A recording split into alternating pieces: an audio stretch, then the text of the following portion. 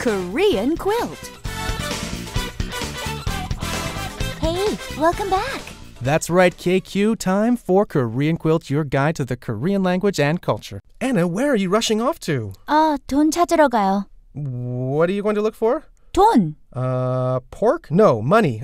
Did you lose money? No, I'm going to get some money from the bank. Oh, I thought you meant that you lost some money or that you lost your pork. Here, 찾다 means to find or look for, right? Yes, that's absolutely correct. But 찾으러 가요 can be used when you're going to get some money out from the bank as well. Right, and just in case you thought Anna was going to the health bank or some other bank, she's not. She's going to the bank to get some money. So our expression here, 돈 찾으러 가요.